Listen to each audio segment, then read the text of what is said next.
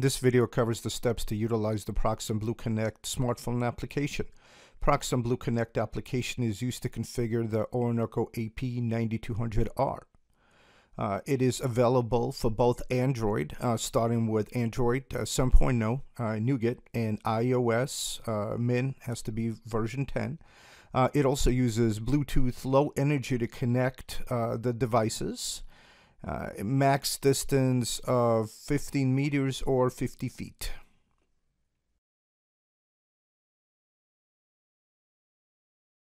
Okay, so before we get started, let's kind of cover the QR code because Proxim BlueConnect does use the QR code.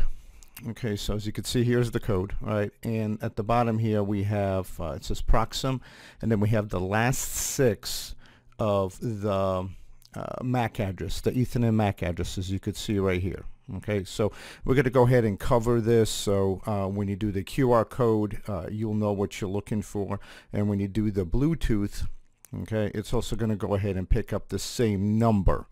All right, Proxim, and again, here's going to be a last 6 of our Ethernet MAC address.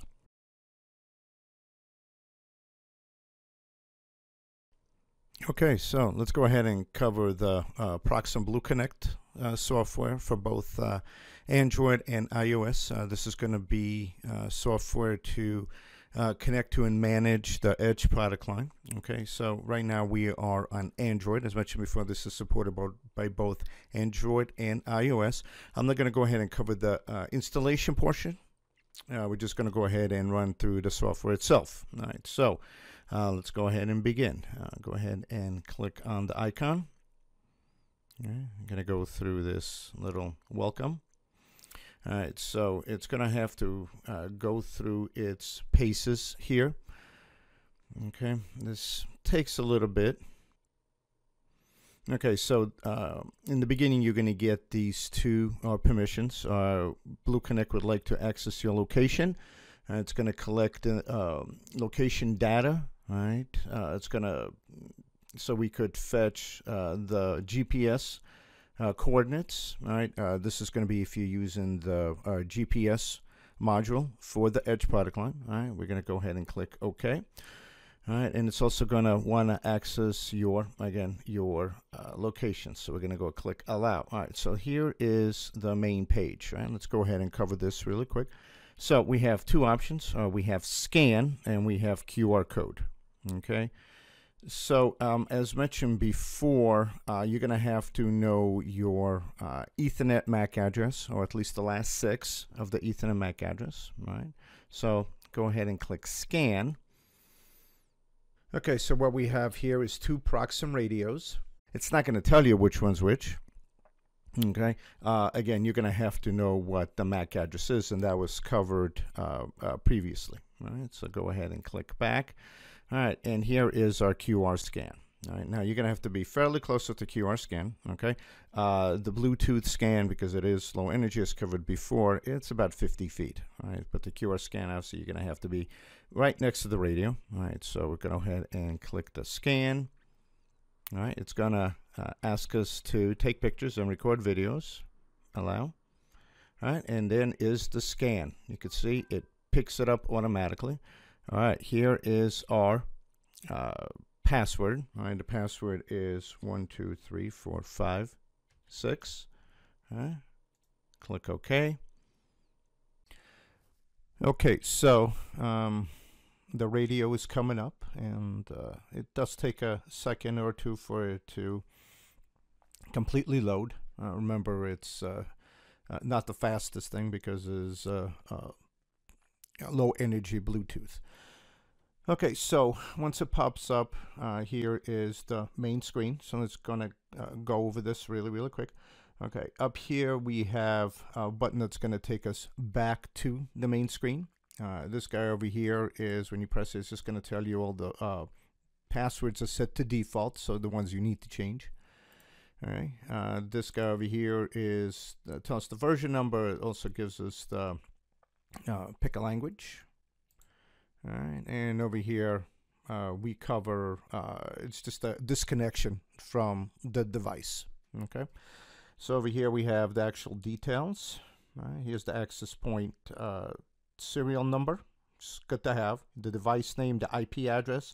Here we have our info on 5 gig and 2.4. Okay, one of the cool things is that see, it does give us our channel, and it also gives us how many wireless clients are connected to the access point, which is a pretty cool tool. All right, click on the little hamburger buttons. We have status configuration, and we could do a reset, back to factory, and a reboot. All right, so let's go ahead and click configuration. Okay, so if you have a configuration template, you could go ahead and use that. Device name, location, local GPS. Remember, that's going to be using the GPS from the phone. So as we covered before, if you allow the GPS to be used, that's what it's going to be using. Or if not, you could just go ahead and type in your own latitude and longitude. All right, next. Yeah, we have IP configuration by right now it's set to dynamic. You have two options, of course. You click static, click OK, and then it's going to give us IP address, mask, gateway, and DNS. Okay, and go ahead and whatever, make your changes and click next. In my case, I'm just go ahead and leave it as dynamic.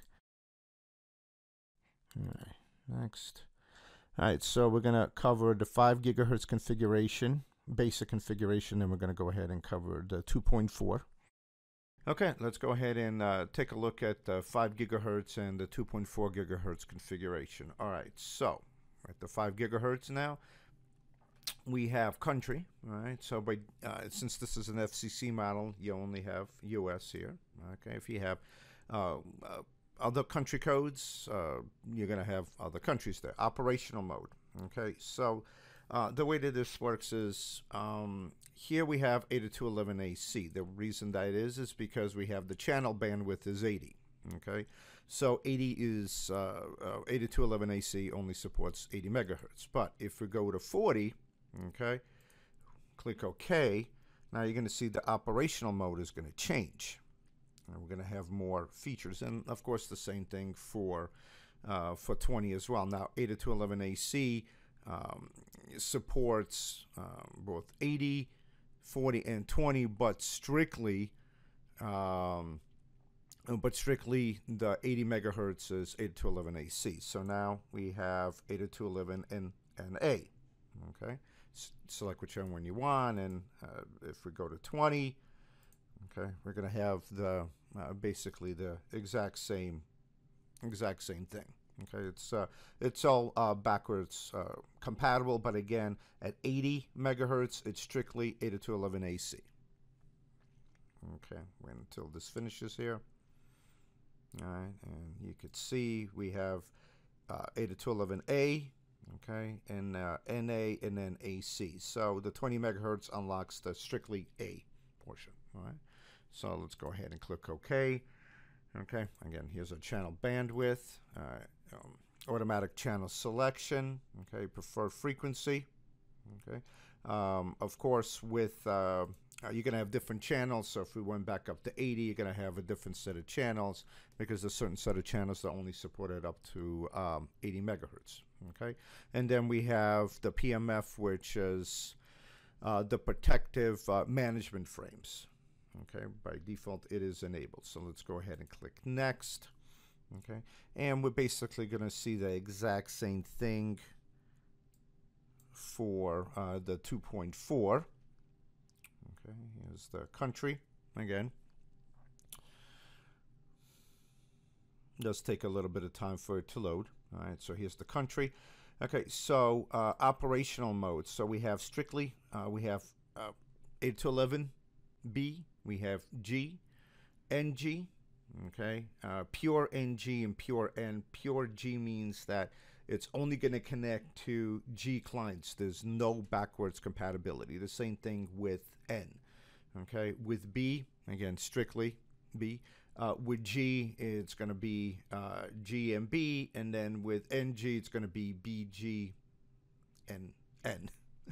Okay, a lot of backwards compatibility going on here. Okay, so that's how that works. But again, pure G and pure N is strictly for they're only going to connect to either G or N. All right. Let's go here. We have ACS again, enabled, disabled. Okay, your channel, and then again our protected management frames. All right, and let's go ahead and click next. Okay, so now we're going to go ahead and configure our VAPs, our virtual APs. So we give you an option for 2, but there's a total of 8 per for 8 for 5 gigahertz and 8 for 2.4. Okay, so let's go ahead and go through here.